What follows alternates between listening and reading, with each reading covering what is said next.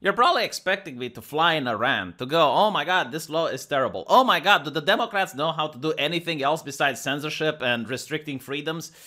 But no, I'm not going to do that. In fact, this law isn't really that bad if you actually read it and you don't just listen to the mainstream media or look at what other YouTubers have to say.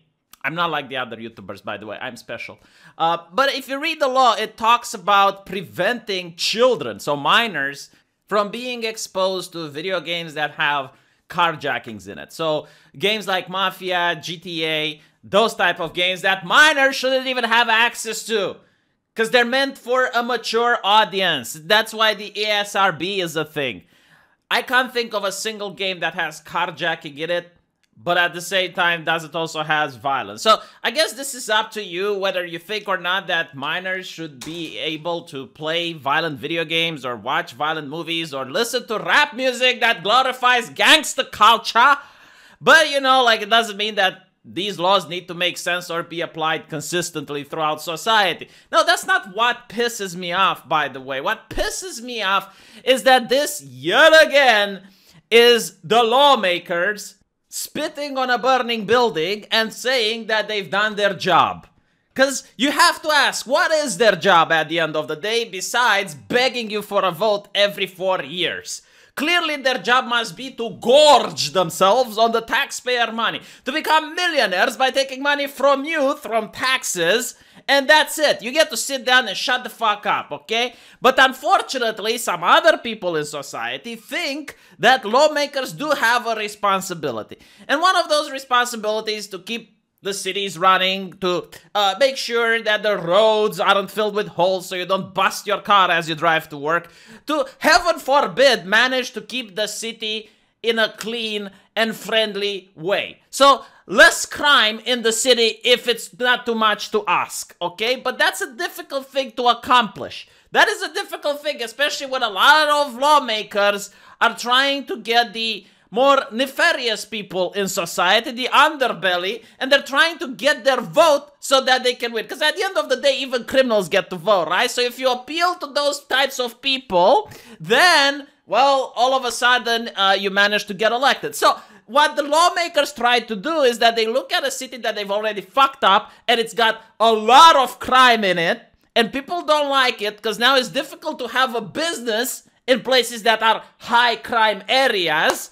And now people are unemployed, the unemployment is rising, less taxes to be paid, more garbage, okay? Like, everything is interconnected. It's intersectional, if you will. Intersectional, it's interconnected, right? So when you start not caring about the criminal element and you pretend it doesn't exist, that doesn't change reality, okay? Crime still fucking happens. And if you're going to be a leftist and you're more concerned about censoring people's speech and what flaps out of their mouth, people can still do the crimes while shutting the fuck up. So you're not going to cancel them because they're not saying anything while they're robbing you now, are they? So what ends up happening is that when you're a politician and you have people looking up to you for guidance and wisdom, it's like, what the fuck is happening to our city? You go like, you know what? We're going to solve the situation. We're going to fix it. We're going to make sure that we take this issue seriously. Video games are the problem, all right? Like, that is why crime is happening. Video games are the problem. Because with video games, they can actually legislate it. And they're not going to lose any votes, all right? No one is going to get upset. No one gives a shit. I mean, the people who can't buy the video games can't vote for the politician, because I'm telling you what, if Little Billy would be able to vote for the politician, then Little Billy wouldn't have his game taken away, now would he? No, he would probably get a tax cut so he can buy the games cheaper so they can vote for that politician. That's what would happen. So they look at the video games and they're like, okay, well, if we ban these games, then it gives the illusion that we actually care about the problem without fixing it. It's like literally how I said in the beginning. They look at a burning building, they go, and that's it, they did their job. It doesn't matter that the building is still burning, all right? No, but they did their job. They put the effort, all right? That's what it matters. Like, for the public to see that they've put some effort into fixing a situation.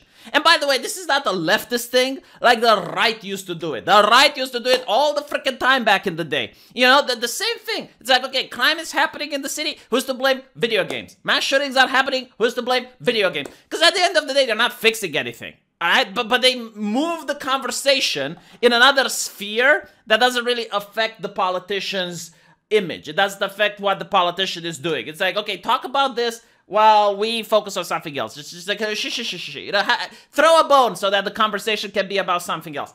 That's what they are doing. And it's kind of funny because I remember when Trump did literally the same thing. Like, a lot of people ask me, it's like, V, why aren't you condemning Trump for looking into violent video games? That was like, I think 2 years ago. You know, like he had the White House and they showed some footage of Doom and other ridiculous stuff. And Trump was like, oh yes, video games, bad, blah, blah, blah, blah. Here's the thing, okay? How is the left not viewing the exact same thing? And I'm not talking about GTA here, all right? Like, the left, and then when I say the left, I just want to make it sure, like, people who hate art and want to censor it. Those are the ones that I'm talking about. And I'm usually talking about the people that have the power to do so, like video game journalists that can gatekeep corporations, people who work within the corporations of the video games. Like, those are the people I'm referring right now. And they are saying that it's a problem because video games have sexism. Like, have you heard this before? Does it ring a bell? Video games have sexism, and because of that, it causes people to be sexist.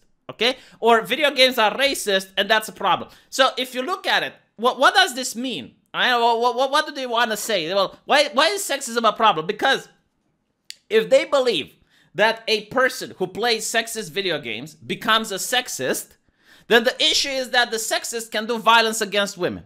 Okay? If a person that plays, I don't know, a racist video game, whatever the fuck that looks like, because I haven't seen any, but okay, if they play that, I guess maybe like Attack on Titan, the video game, maybe that's what they're talking about. Okay, if they play Attack on Titan, right, they start believing that the Eldians didn't do anything, and so the main issue is that if you become a racist, then you do violence, right? So the left also believes that video games lead to violence is just like additional steps. Meanwhile, a dumbass like Trump probably believes that, okay, someone sees violence in a video game, reproduces that in real life.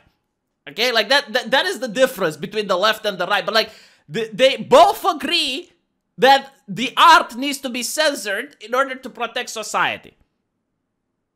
Of course, not all right-wingers, not all left-leaning people, but like, again, like, you can look at it, and I'm telling you this, like, at least people on the left are far more effective at that shit, because you look at certain video games, and they change their art style, they change their box art, they change in order to please the censors. I mean, look at Mortal Kombat, for an example, okay? Mortal Kombat is one of the games that you can play as the father, okay? You are the father, like Jackson Briggs. He is the father of Jackie. And you can brutally murder her in the video, like decapitation, you know, like, oh, the worst stuff, like absolute gruesome shit that I can't even show on YouTube, okay? But anyone who plays Mortal Kombat knows what I'm talking about. That game is beyond fucked up if you spend more than 2 seconds to think about it.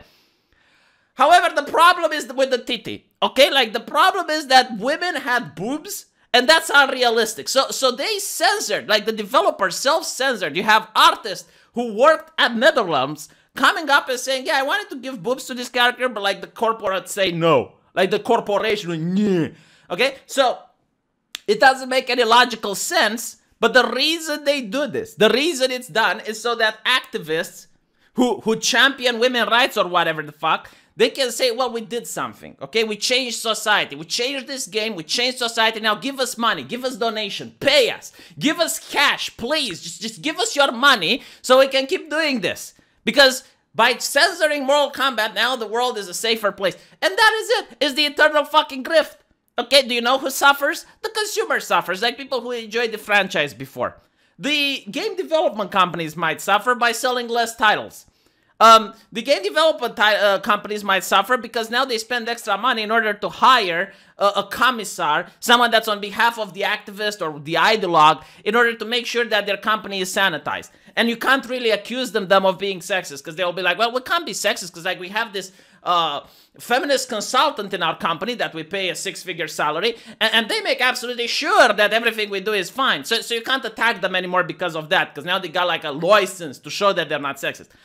And that's it, you know, like the only people benefiting are the grifters, okay? The politicians benefit because they move the problem somewhere else, where they don't really have to fix it, they don't really have to find solutions. The activists benefit by getting donations. And that's all I had to say about that. Now, if you like this channel and you want to support it, I understand. You know, you don't really have money to donate because at the end of the day, I'm not like the activist, all right? I don't manage to censor art in order to show how important I am. So what you can do instead is like you can give a thumbs up or you can subscribe. Believe it or not, it actually does help a lot. The YouTube algorithm cares about these things. I personally don't care about these things, but if the YouTube algorithm cares, I care, and I'm asking for you to care as well. Give a thumbs up, let me know what you think in the comment section, and I'll see you guys tomorrow.